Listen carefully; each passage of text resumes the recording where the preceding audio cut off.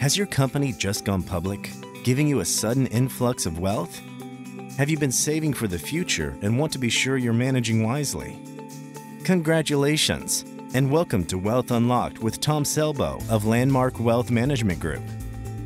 Tom offers guidance to help you make the big decisions surrounding your finances, avoid costly mistakes, and build a strong financial foundation for your future. Let's get started. Your company is going IPO. Well, congratulations! And now you can stop the dancing because you have work to do. Tomselbo understands just how much work, too. He's helped other professionals navigate windfalls when their employer went public. I'm Patrice Sikora. And Tom, it is important to understand what happens when there is an IPO or initial public offering. So would you explain what that means, first of all?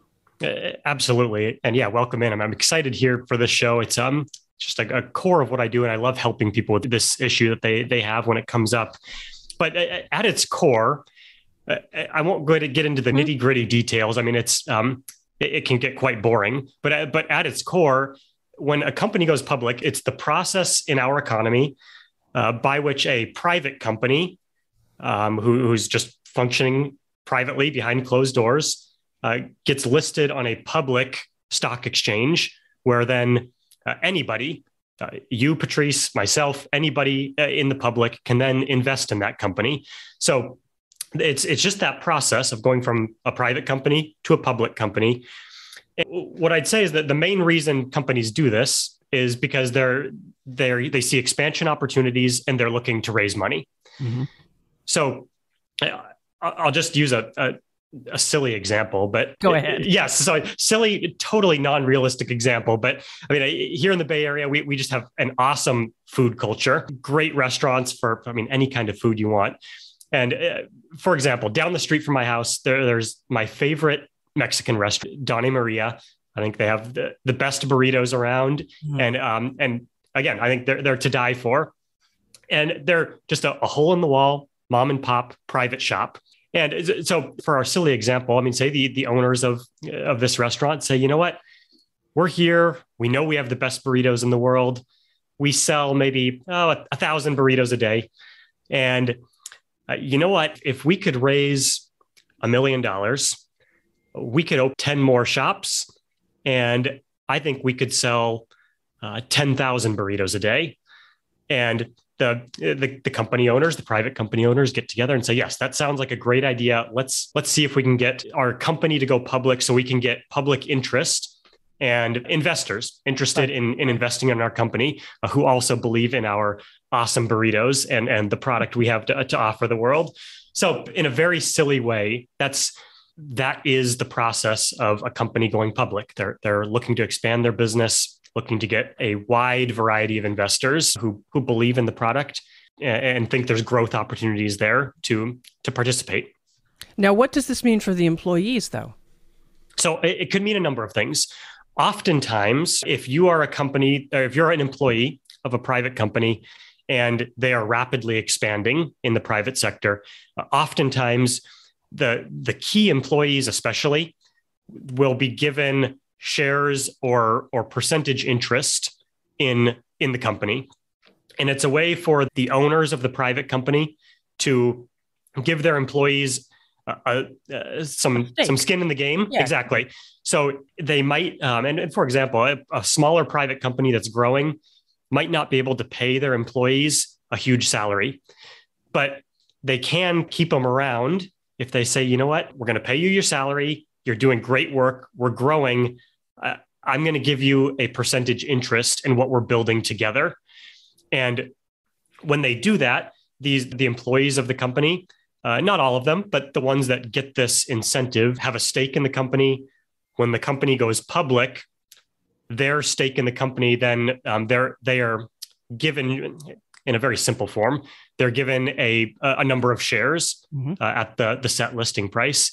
So it just means that, okay, for employees that own private stock, when their company goes public, once it's on that exchange, they now own shares that they could just go on their computer and click a button to sell and have money deposited in their bank account if they want. So there's just when that happens, your wealth is kind of it's being unlocked in a sense where you are, when you were in a private company, even though you have a percentage stake in the company, you can't necessarily sell it.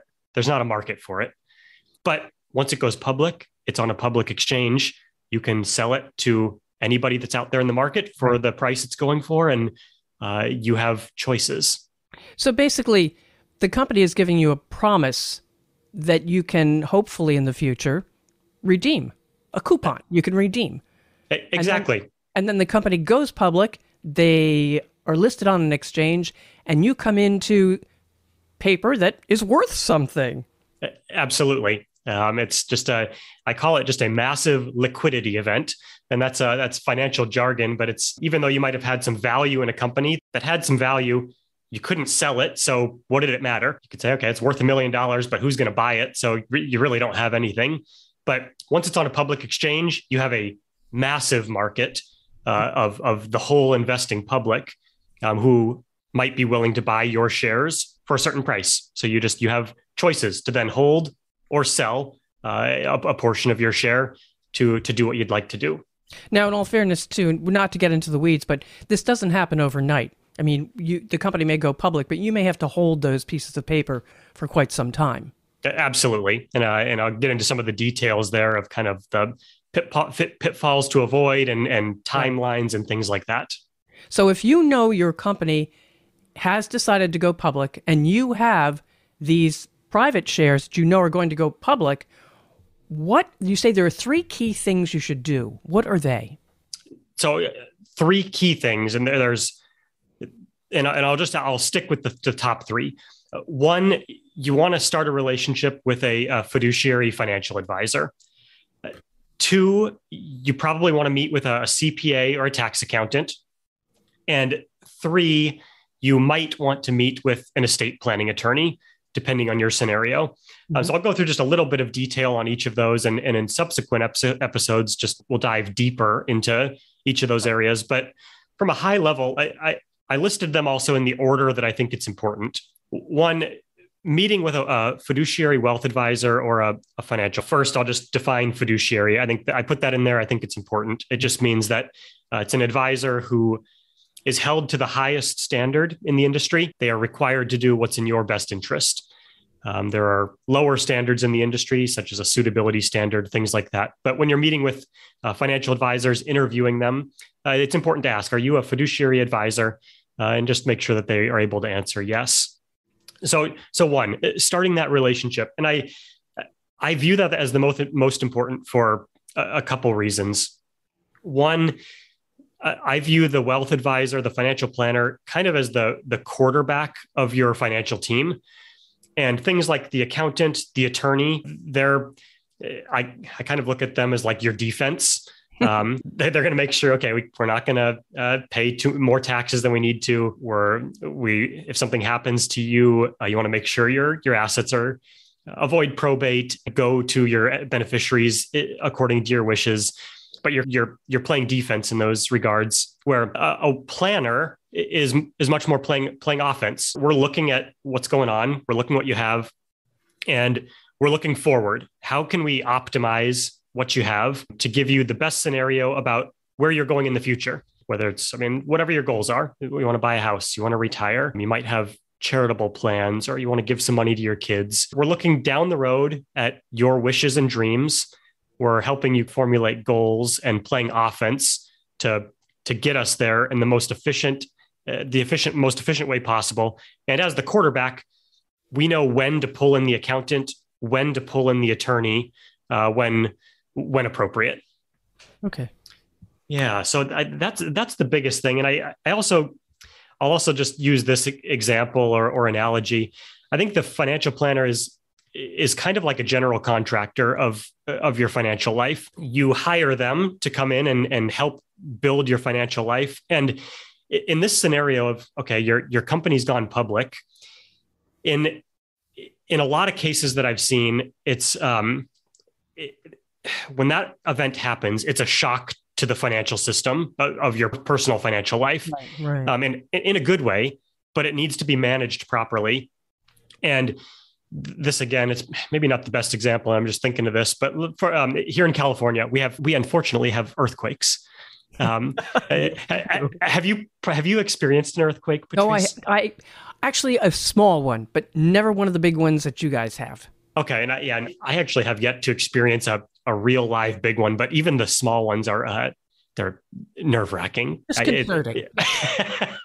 Things start shaking, and you're like, I mean, the classic things. Okay, get it. We used to do this in school here because we're so used to being prepared out here. That's our natural disaster. But okay, you get under the desk, you get under the table, and anyways, it's no fun. Whenever I experience them, it starts shaking a little bit, and I'm always just expecting it just to break loose. But so far it hasn't. But anyways, we have earthquakes here. So when your company goes public, it's a good thing, or an earthquake is a negative thing. But I'll use the example. Your company goes public. You have this liquidity event. Now you have some options in front of you, and it's a shock to your system. It's kind of like some level of an earthquake happened in your financial life, and your house, either maybe it was just very minor shock to the system. Foundation got shook a little bit, and you might go in and say, okay, now that this has happened, I have this money. We need to kind of rebuild the foundation, but we don't need to do anything drastically different if it's not a huge amount of money. On the other hand, maybe there's a shock to your system where your company goes public and you all of a sudden have millions and millions of dollars. A huge earthquake. Yes. So it's almost like, okay, your financial life, the house the playing field has been leveled, and we need to rethink totally what your plans were before, because something new has happened and we need to rebuild in a different way. So I think as the general contractor or financial planner, they're just a key person on your team to kind of know, okay, what do we need to rethink that you've been doing a certain way? What have you been doing that still makes sense, even in light of this windfall? And let's just make sure we're optimizing that. So that, again, the financial planner, the first one, in my view. All right. But then the CPA, the tax accountant, then the estate planning attorney. How do you bring in somebody at that stage in time? They don't really know you, and you really, at this point in time, you may not know yourself. Exactly. So, but the key thing, again, it comes back to having that financial planner at the end, the advisor as the key relationship you have, where the advisor will often have estate planning attorney connections. They'll know when to bring that attorney in. Mm-hmm. And in most cases, you'll want to bring the attorney in if you have a big influx of wealth. Now you had private stock that wasn't necessarily worth anything. Now you have actual real value on paper that is a part of your estate. So if something happens to you, you need to make sure, okay, am I going to have an estate tax problem? If I don't title these things correctly, if I pass away, is a big chunk of it going to be gone because it has to go through the courts and through probate to help figure out who's going to get the shares. Mm-hmm. And there's just the attorney is a key person on certain clients' teams to make sure that everything is optimized. But I put them kind of as the third on my list of importance. Not that it's not important, and it's always client by client, but oftentimes there are people who are in this scenario where, okay, their company goes public, they get some shares, but it's not a huge shock to their system. They don't need to run out and pay an attorney to do something. And the financial planner as the quarterback, it can be a great resource to guide you on, okay, is it worth spending the money to do an estate plan? Or is there simpler ways you can go about making sure some of those things are in order? Right. How much time does an employee typically have before they to get their ducks in a row? They may be, they know they have these private shares, but then the word comes, okay, we're going public. How much time do they have in general? Yeah. So in general, and I've worked with many clients that have gone through this process, and usually what happens, it's not always the case, but usually maybe 18 months to a year before the company is going to go public. Nothing's for sure, but word starts getting around. It starts getting around the office. You start seeing new people in suits showing up with their briefcases, and the bosses are meeting with them. And you start to get a sense, okay, and you'll know as an employee of one of these companies, we're doing really well. We're growing like crazy. We've been hiring new employees like crazy. And you'll start to just have a feeling and the word will get out. Mm-hmm. That usually happens, again, 18 months to a year before. Doesn't mean anything is set in stone. There's lots of things that can derail a company going public. It's a complex process behind the scenes. But I'd say a year before you start to get word, you'll also sort of have an idea of how many shares you have, you'll start to get whisperings of what the company's worth. You can sort of do the math of, okay, what do I own? What are they going to try and bring it public for? And you get a feeling for what your share might be worth. I'd say once those whisperings start happening, nothing has happened yet. You don't want to count your eggs before they've hatched, but it's a good time to start just building a relationship with a financial planner and getting that going beforehand. You don't want your company to go public and then you're scrambling to try to figure out what to do. It's a good problem to have, but if you don't handle it properly, I'm thinking there could be a big problem. You could have a huge lost opportunity. What are some of the downsides to for people who have not really paid attention and just said, oh, well, I'm going to have money? Yeah. So I'll outline a couple problems. And some of them are a little bit extreme. I've never run across them, but they're highly possible. So big problem number one, when your company goes public, depending on the windfall amount, whether it's small or large, there's always going to be a tax bill to pay. Mm-hmm.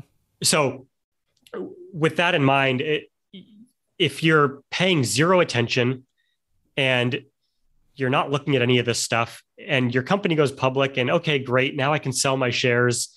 You sell all your shares and you say, you know what, I've worked hard for this company. I'm going to take a year off and I'm going to spend this money and just live it up. You and Uncle Sam. Yes. So you can find yourself in a spot where if you didn't plan for the taxes and you spend the money, okay, well, you spent the money, the tax bill is going to come due sooner rather than later. And you better hope you have some money elsewhere to pay it. And if you don't, you could be in real trouble. Yeah. So you could imagine the problems that could happen if you're not planning for the taxes. One of the bigger things that I run into as a problem, and I came across this at the end of December 2021, an article came out from Barron's. They're just a big financial publication, well respected, and they were talking about IPO activity in 2021, and 2021 was the largest year for IPO activity. Over 1,000 companies went public last year. In 2021? Yes. And I'm surprised. Yes. So it was the largest IPO activity since they started tracking this data. And what they found is that 64% of the companies last year that went public are now trading lower than where they were on their IPO date. So in other words, that the company goes public on day one, say it's $100 a share for these companies. Today, more than half of them are trading lower than what they were. So if you owned these shares, if you did nothing and you just held on to them, your value now is lower than the day they went public. A huge job for me as a financial advisor is helping you control risk. And I think when your company goes public, oftentimes the influx of shares you get all of a sudden represents a very large portion of your personal wealth. I've seen scenarios where you just have normal rank and file people working. They're just saving for retirement. Their company goes public. Now you look at their personal balance sheet and 90% of their wealth is now tied up in this one stock. Ooh. So again, not a bad problem to have, but if you're not planning for it, and in this scenario where, okay, this last year, more than half of these companies have dropped in value since the day they went public, you want to look at diversifying and making sure this huge portion of your personal wealth isn't tied up in one company. Does that make sense? Absolutely. Absolutely. Well, you're always told too, when you're working for a public company, yeah, you can buy their stock if you want, but don't make that the only investment that you have. Exactly. So just a huge thing to avoid, and again, where a financial advisor can help is to help you control that risk. I always have benchmarks that I'll throw out for my clients. I think if you're younger, and depending on the company, say, okay, you want to try to get it so no more than 10% of your wealth is in any given company. As you get older, closer to retirement, I like that number to be no more than 5%. I mean, closer to 2 or 3 if possible. But you get in these scenarios where, okay, 90% of your wealth is in one stock now. We need to be methodical and plan for how we're going to diversify away from that, because you don't just want to go ahead and sell it all right away necessarily. You might want to do it in chunks to avoid taxes, to be tax wise, things like that. But you're talking about planning, and that is so totally important, because there's something called the lockup, where you're not going to be able to sell your stock just yet. You have to wait. And you may see that stock open at its IPO price and then drop. Don't worry about it. There's nothing you can do anyway. Exactly. And it's a good point you bring up. And I won't get into the details of this, but in today's world, there's 2 ways that companies go public. There's the traditional way, where there are these, usually it's a 6-month lockup. So as a holder of private shares, you might be entitled to sell a portion, like within the first week of it going public, but you won't be able to sell all your shares. There's usually then a 6-month period where you have to hang on and nothing you can do. Sweat it out. Sweat it out. Yep. And before you can do anything. The other ways, and a lot of companies are doing this now, there's the traditional way of going public. Now there's also what's called direct listings, where companies, it's kind of like the Wild West, but they don't go through a traditional investment bank. They just say, you know what, we're going to offer our shares directly to the public, and we're just going to see what the market will bear. We're going to see what the price is. And we trust our product and the demand for investment in our company enough to do that. And when they do that, the lockup periods are oftentimes a little bit different. Sometimes employees can dump all their shares day one if they wish. What does happen though is, because I've seen this, there's no restriction on the amount of shares you can sell day one, but maybe after the first week of trading, you're then locked up until each quarterly earnings call comes out. So you kind of get this window for a number of years where you get locked through the quarter. You have to wait for the information to become publicly available before you, as a quote, kind of an insider, are able to dump any more or buy any more of the shares.